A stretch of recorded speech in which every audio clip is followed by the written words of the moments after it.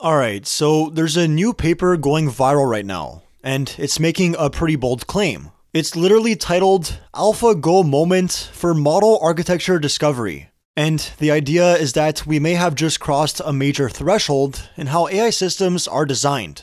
Instead of humans crafting new architectures or even guiding the search, this system, called ASI-ARCH, is doing the whole thing itself. It plays the role of the researcher, the engineer, and the analyst, generating hypotheses, running experiments, analyzing results, and ultimately iterating itself. What's crazy is that the researchers literally describe this as the first demonstration of artificial superintelligence for AI research, ASI for AI, specifically in the critical domain of neural architecture discovery. And apparently, it works. As they state, ASI-ARCH conducted 1,773 autonomous experiments over 20,000 GPU hours, culminating in the discovery of 106 innovative, state-of-the-art linear attention architectures. Like AlphaGo's Move 37, which revealed unexpected strategies invisible to human players, the paper claims these AI-discovered models demonstrate emergent design principles that systematically surpass human design baselines and illuminate previously unknown pathways for architectural innovation.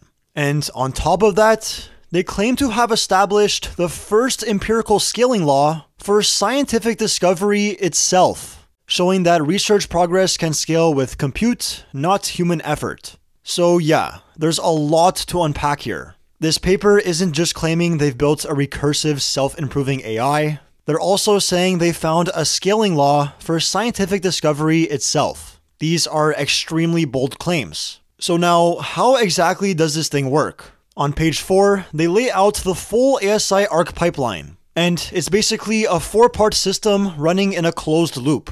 It all starts with the researcher, in purple. This is where the model proposes a brand new architecture based on its own past experiments and some distilled knowledge from the AI literature. Then, it immediately writes the code and runs a novelty and sanity check to make sure it's not just repeating past ideas or breaking anything obvious. Next, the proposal gets handed off to the engineer, in orange. This part drops the architecture into a real training environment, runs experiments, and scores it. There's actually a separate LLM judge that evaluates the architecture's novelty, efficiency, and complexity, kind of like a peer reviewer, but also AI. After training, the results go to the analyst, in blue. This model reads the logs, looks at how the model performed compared to its parent and sibling designs, and tries to figure out why something worked or didn't. It then generates a theoretical report summarizing what was learned from that experiment. And finally, all of that gets fed back into the system,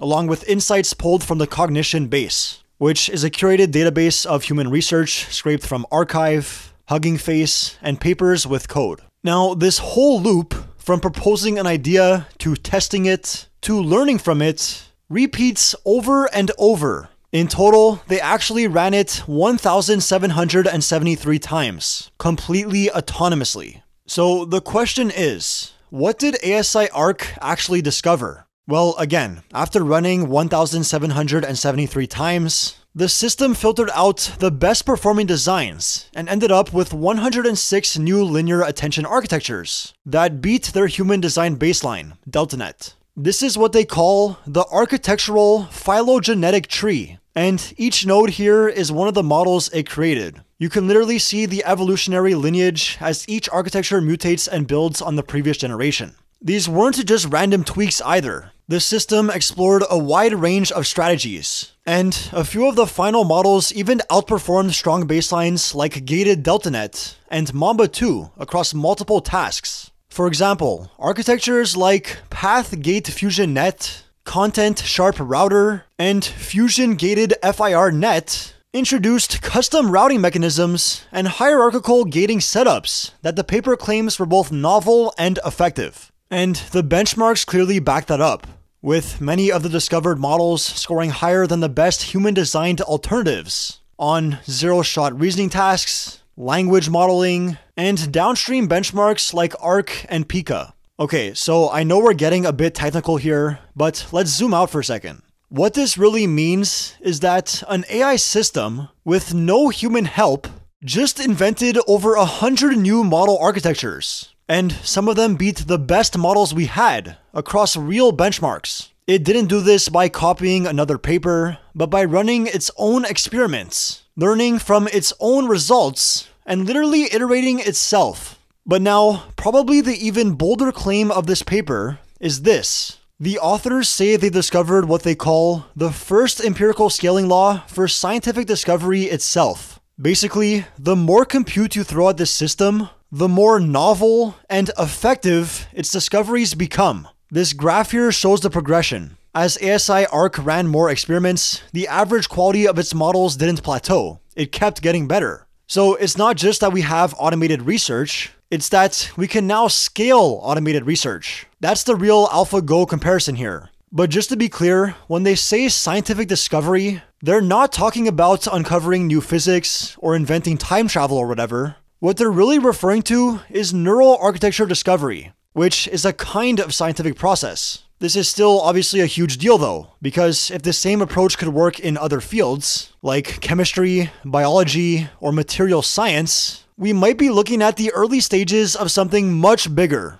But maybe the most fascinating part of all this is that ASI-ARCH didn't just spit out good architectures. It uncovered emergent design principles. In other words, it didn't just trial and error its way to better models, it actually started to identify patterns and strategies that worked across designs. Things like dynamic gating, hierarchical routing, structure-function trade-offs, all discovered without ever being told to look for them. That's the kind of insight we usually expect from top-tier human researchers. And now, a fully autonomous system is just doing it at scale. Alright, so we've seen that ASI-ARCH discovered a bunch of novel architectures. And yeah, that's pretty cool. But here's the real question. Are any of these actually useful in the real world? Because some people have pointed out that most of these designs focus on linear attention, which isn't necessarily what frontier models like GPT-4, Claude, or Gemini are using today. So even if the benchmarks look strong,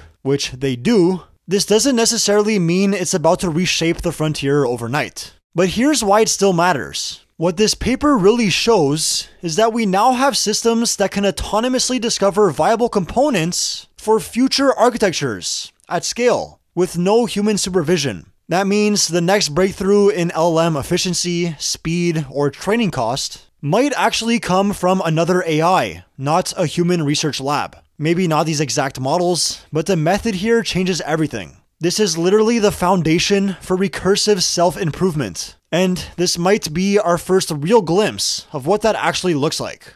So yeah, is this the first real step toward recursive self-improvement? Or just a clever research pipeline with a flashy title? Either way, it feels like a line just got crossed. And while I can't confirm the validity of these experiments and findings myself, as I'm not exactly familiar with the inner workings of neural architectures, this does truly seem like a big deal. Because if we now have systems that can improve themselves and discover better building blocks for the next generation of AI, then the idea of an intelligence explosion stops being theoretical and starts looking like a literal roadmap.